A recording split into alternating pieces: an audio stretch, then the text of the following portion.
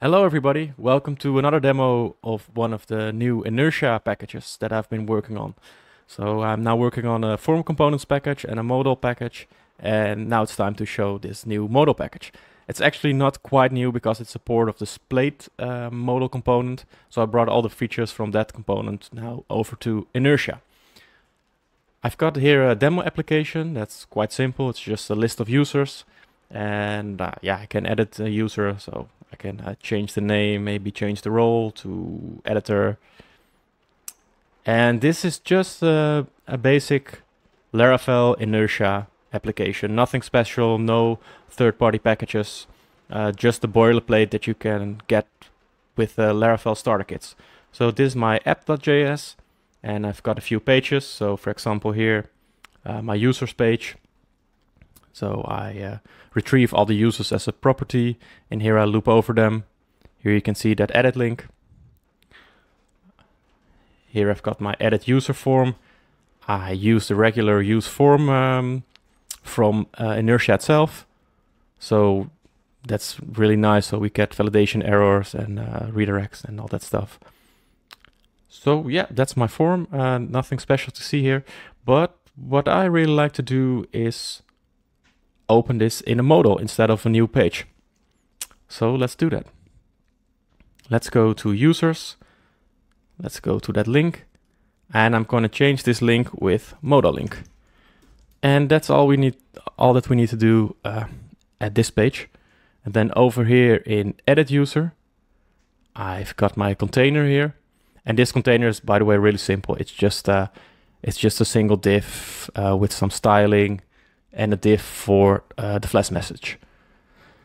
So back to the edit user page, I'm gonna change this container to modal, and you don't have to worry about this stuff. It's all optional for some other features that I can show you in a minute.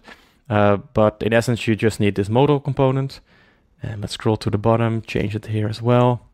So now we have modal.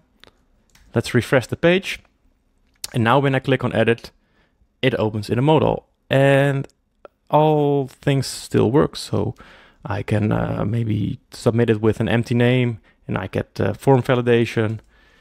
I can change the role back to admin, hit save, and my flash message still works. So that's all great.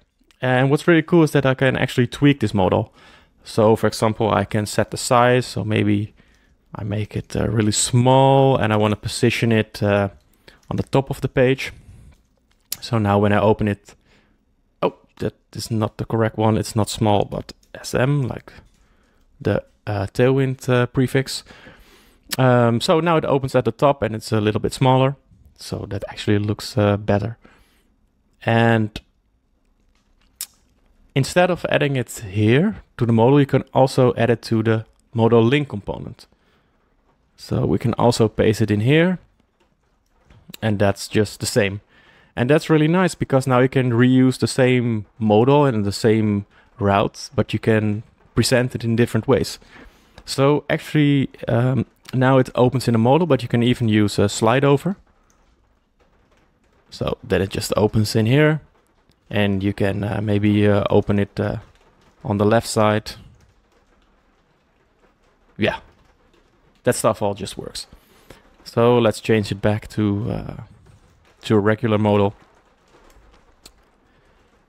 And what's really cool is that you can even load a modal in a modal. So you have stacked modals, and that's really nice. And that's really nice in this case because here we have this add role button, and you don't want to open another page for adding a new role and then having to refresh this page because you need to refresh this this select drop down. And so yeah, let's just click on add role, and you can see that there's another modal popping up.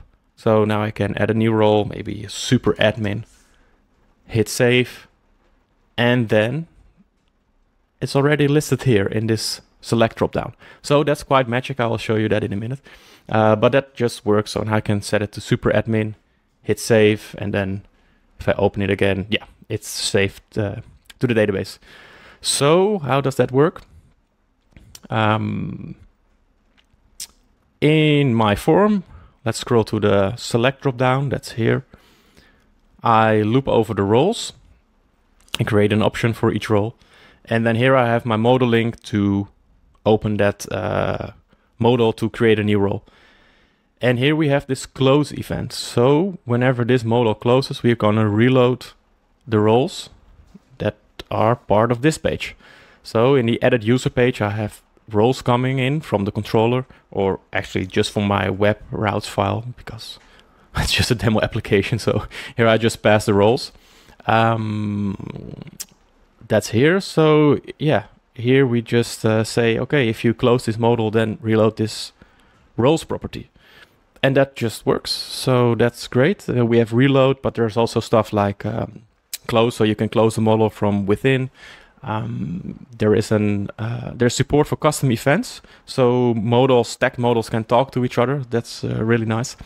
And you can customize it however you like. So this is just like the default template with the nice rounded corners and the backdrop and the close button. But you can actually, of course, provide your own template if you want, or you can tweak this one. You can add classes and yeah, all that stuff. So yeah, that's basically it. That's the demo. I still need to write some tests and write documentation for it. So it's probably a few more days before I can release it.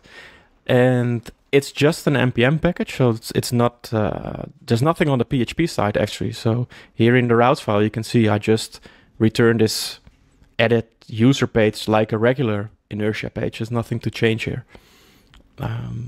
And yeah, like what I said, it's cool that you can open it from multiple pages, because you can imagine that this add role modal, you probably want to open it from more than one page. Like, it's nice that you have it here, but there are probably other spots in your application where you just want to add this role. You want to have this add role button. Yeah, you understand what I mean. So yeah, that's it. Just a few more days, then I'm going to release it. And I hope you like it. All right, see you next time. Bye-bye.